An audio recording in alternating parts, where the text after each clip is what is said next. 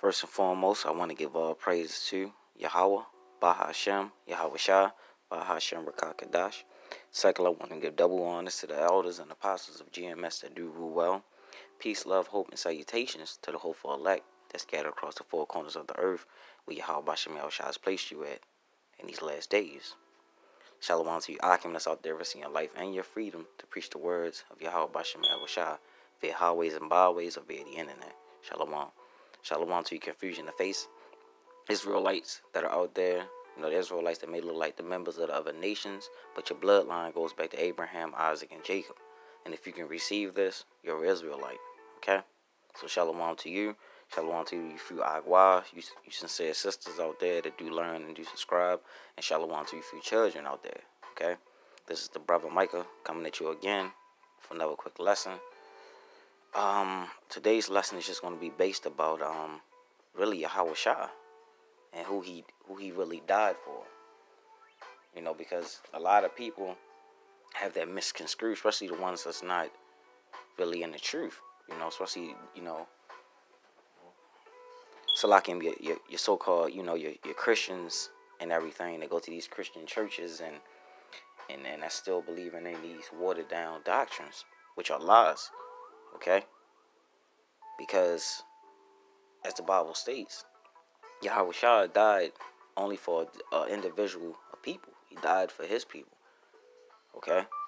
Because you always have people that say he died for the whole world. Well, Yahawahshi doesn't love the whole world. Okay? And before I really get in deep into this lesson, Yahweh is the name of the Heavenly Father, who the worldly calls God. Okay? Yahawahshi is the name of the only begotten Son, who the worldly calls Jesus Christ. And in these perilous and last days, you're going to want to call upon the names of your power. Call upon the names of Yahweh, Bahashem, which Bahashem just means in the name, Yahawahshi. Okay? There's power behind those names. Okay? They're a safe tower. This is Matthew chapter 1, verse 21. And she shall bring forth a son, that she is Mary, and thou shalt call his name Yahawahshi, for he shall save his people from their sins. Okay?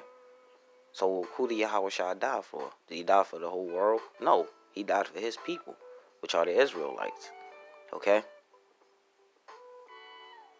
So-called Negroes, you so-called Native Americans, so-called, you know, Hispanics, so far and so far. Y'all make up the 12 tribes, man. You know, Judah, Reuben, Levi, Issachar, Zebulon, you know, Nephtali, Gad, you know, Simeon, Asher, Manasseh, Benjamin, you know, and so forth and so forth. Okay?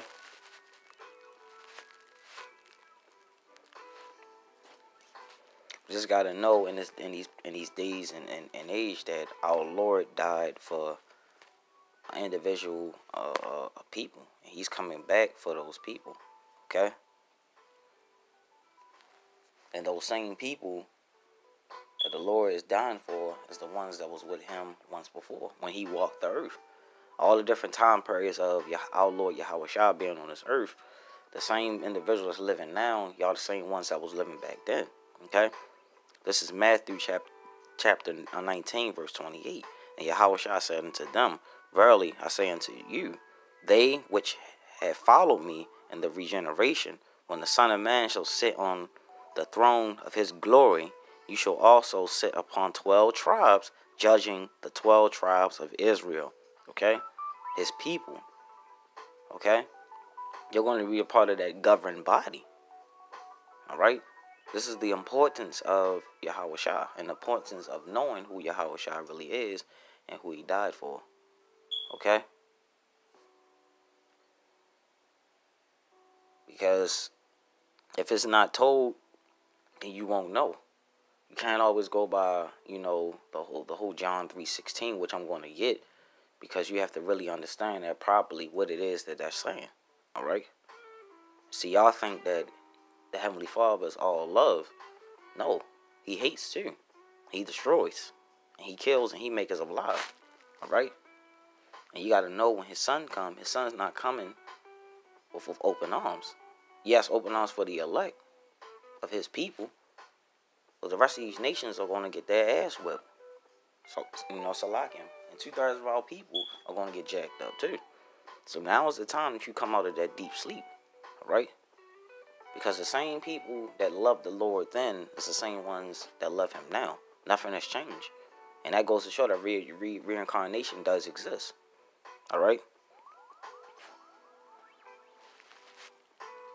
I'll get another one. Have a precept. Because at this day and age that we in, it's very important for us to know, especially the hopeful elect, people that's hoping to be a part of that election, that we know what we know, and we know it's 100% accurate. I'm not going to come with you with any lies, because I learned from great men that have 100% truth. That's why we give double honors to the elders and apostles of GMS that do rule well. This is John chapter 1, verse 10.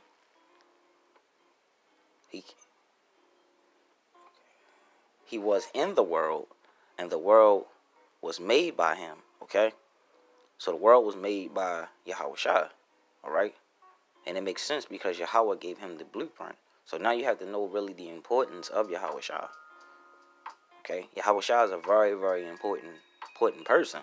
He's a very, very important, figure. There's no name under the heavens that have more power than it. I mean, you got Yahweh, but anybody that's living now, their name don't have more power or more prestige to it than the name of our Lord and Savior, Yahawahshi. Okay? He came into his own. Salakim, my head went down. Salakim for that. And the world was made by him, and the world knew him not. Okay? The world rejected him. Y'all don't really know who Yahawahshi is. Alright? His own people today is still doing the same thing. The one that died so people wouldn't have to experience this, this hell. The day of the Lord that's coming upon us. Okay? He died so we can have a better chance at living. He died so we can be at one in peace with the Heavenly Father. And he also had to die for his sins that he committed. Because he was also Isaac. In the reincarnation, he was Adam.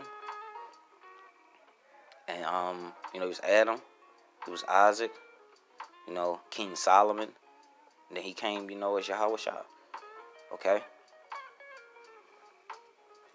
So we gotta clearly, this thing has to be clearly, told, and so the people can get a clear understanding. You hopeful elect out there, you get a clear understanding that Yahawahshi is a lot bigger than what people give him credibility. Actually, in the churches, you won't hear anyone give any mention of Yahawahshi. Okay? Bad enough they whitewashed and destroyed his image. And then you got you simple-minded niggas that's still out there praising, worshiping a false power, false God. Better come back, man, while the doors of mercy are still open, man, and repent. And come back to our Lord, Yahawahshi. Come back. Because the doors of mercy is not going to always be open. Just like in the days of Noah, so shall it be now. Okay? This is verse 11. He came unto his own, and his own received him not. So that right there lets you know that he only died for a particular... He didn't die for the whole world. He died for his own people. Okay? Let me jump down some. But as many as received him, to them gave he power to become the sons of Yahweh. The sons of power, as you may say. Even to them that believed on his name. Alright? You have to believe on the names. You have to believe in the names of Yahweh Bashem Yahushua. Because great power is coming. And power is going to be rewarded to the men, the hopeful elect. The ones that was really, out there, highways and the byways and via the internet, and you firm believers. Okay? Power is coming to us. Yahweh Bashem Yahushua is going to grant us power. Okay? Who the world calls Jesus Christ is going to give us power. Okay? You go to your churches and pray to a false entity all you want. Jesus Christ is not going to help you. Okay? Know the real names of who is the real true power of the Israelites. Okay? Because we have this thing all misconstrued and fucked up. Okay? Because we have a power and he's giving us his name. You know? So he's trying to build a relationship back with his people, but his people just smacking. Oh, no. And the thing about it, like what she's saying about the regeneration, those same people that rejected him then are the same ones that's living now. Okay? So it's nothing new under the sun. That's why this generation is not going to pass until all these things that's written upon in this Bible is going to come to pass. Okay? A lot of things is going to come to pass. You feel me? And Jake just don't care. It's just some scary shit. You know, that 2/3 of our people is going to experience because they rejected him. Rejected this man twice. So how terrible is that? But you love, but you know, you Jakes out there, y'all love Esau, but hate the Lord. Okay? This is John chapter 3, verse 16. For Yahweh so loved the world, okay, that he gave his only begotten Son, that whosoever believe in him should not perish, but have an everlasting life. So I'm going to reread that over, okay? I just had read it in verbatim, plain sight, but I'm going to read it with 100% knowledge from my great teachers. For Yahweh so loved the Israelites that he gave his only begotten Son, that whosoever believes in him shall not perish, but have everlasting life, okay? So that's all that's about. It's not about the whole entire world. Because if that was the case, it would have said that Yahawahshi came to the world and they rejected him. No, it said he came to his people, which are the 12 tribes, the ones that's oppressed, the ones that's living in fucked up, low budget conditions. Alright? We are the people that Yahawahshi came to. We are the children, you know, Israel. We are the ones that's about to receive the kingdom and the benefits. Okay? Because we're not living on this side.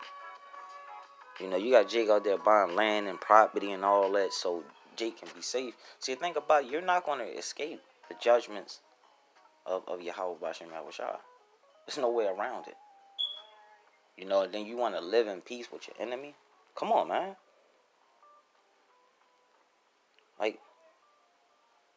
Like, does Jake really know who the enemy is? Okay? The Lord came here to make the vision. You know? And this is, and hearing these words give us comfort and give us peace. But you got to also know that the Lord did not die for everybody. He only died for his people. He died extremely for the elect. See, you had the first deliverance in Exodus. The whole nation was delivered. This time around, that's not going to happen. Only the elect are going to be delivered. Okay? Only the elect.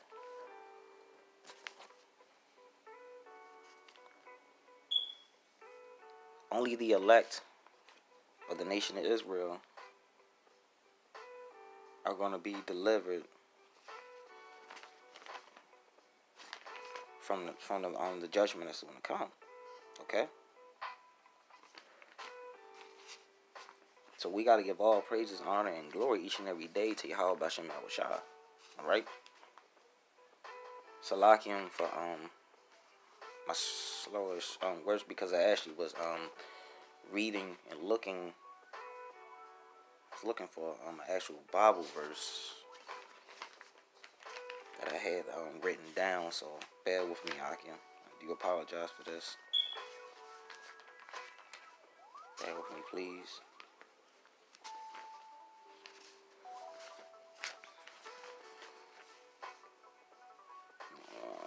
Bear with me, please.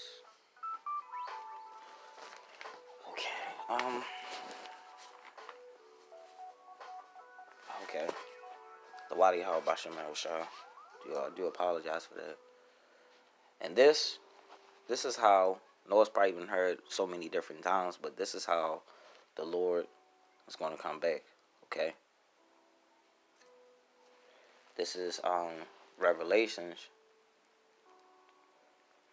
chapter 1 verse 7. Behold, he cometh with the clouds, the chariots, and every eye shall see him, and they also which pierced him, and all the kindreds of the earth shall wail because of him. Even so, amen. All right. So all y'all out there that deny the Lord y'all gonna wail because so much death is gonna be occurring when he comes back. He's gonna be killing. That's all you're gonna be. It's gonna be a deliverance and it's gonna be a destruction. All right. So you better learn right now who the true Lord is, because once he comes back, it's game over. You gotta learn that the Lord did not die for everybody. All right. Yahawahshi don't love the whole world. You think he loves what's going on right now in this fucked up place? Women over top of men, men's fucking simps. Man, the list goes on and on. So we need a place where righteousness can reign, and it's going to be brought in by Yahawahshi. All right. So giving all praises, honor, and glory to Yahawahshi. All praises, honor, and glory. I hope this video was edifying. I hope this hits the hearts and the minds of the hopeful electors out there.